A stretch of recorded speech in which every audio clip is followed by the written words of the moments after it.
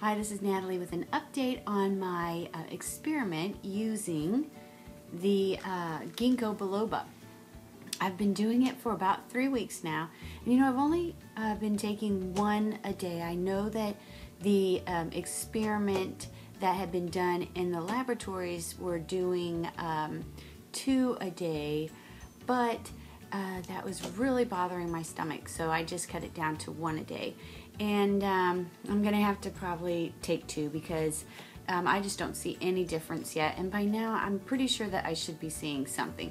Now, I have had some questions about what the bottle looked like. I had posted pictures, but just in case you didn't get to see those, here's the bottle of Ginkgo Biloba, and I got that at Whole Foods, obviously, as indicated by the huge writing on the bottle. One thing that I do feel is really helping me a lot, my skin and my nails and my hair are benefiting a lot, I believe, from taking this vitamin D. Now, I did tell you in my last video that that I had the pills, and these are 5,000 IUs, and then I also had heard from somebody that taking it in liquid form would be better because then your stomach lining wouldn't have to absorb it. The liquid would go straight to your bloodstream. And so that looks like this. But here's my problem with that. When you, it's not, they don't have like a dropper on here, so it's more just like this. I hope that's going to be visible to you, but you see, you just do that, and so you have to actually, shake it like really. It's not easy. And then when you shake it like that,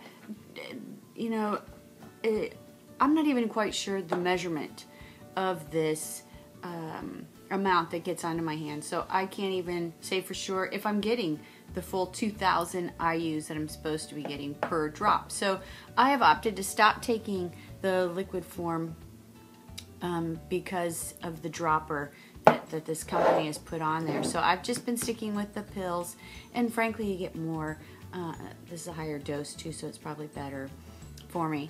You can do some research on vitamin D for yourself and see if that's something you want to include, but after reading a lot of good things about it, I decided to add that to my regimen.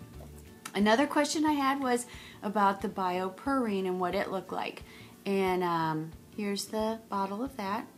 I hope that's going to come out straight for you guys. If I'll take a picture also and add that to the site. But bioperine, from what I've read, is supposed to help your body absorb vitamins and minerals better than not taking it. So you get the optimum amount of vitamin when you take them. And then one thing I can't stress enough, if you can get this wherever you live, it's a the holder for my vitamins. It just is so great to be able to know if I've taken a vitamin or all my vitamins each day. Some of them I have to take in the morning and at night, and so this is a great way too because it has AM, PM on it, and so it's just a great reminder. And I don't know if you're like me, and I've just got so many different things going on. Taking my vitamins is really not the highest priority, although it is a priority. And so it's great to have this as a reminder right by my kitchen sink, and so I know to take it, and if I have taken it or not that time of the day that I want to take it. Alright, so in conclusion, Ginkgo Biloba not showing results yet. Might be my own fault because I've just been taking 1 tablet a day.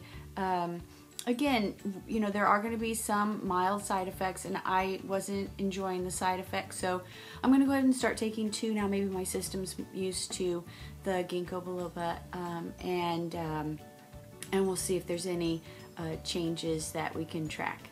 So I will report back to you in a week or so.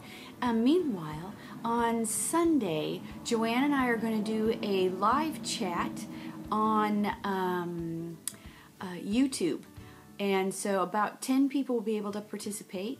If you are interested in joining live, then go ahead and send me an email or leave a comment here on YouTube, and we can include you, let you know the information, time, and everything. Or you can leave me a message on the Facebook page also. That's Vitiligo Friends on Facebook.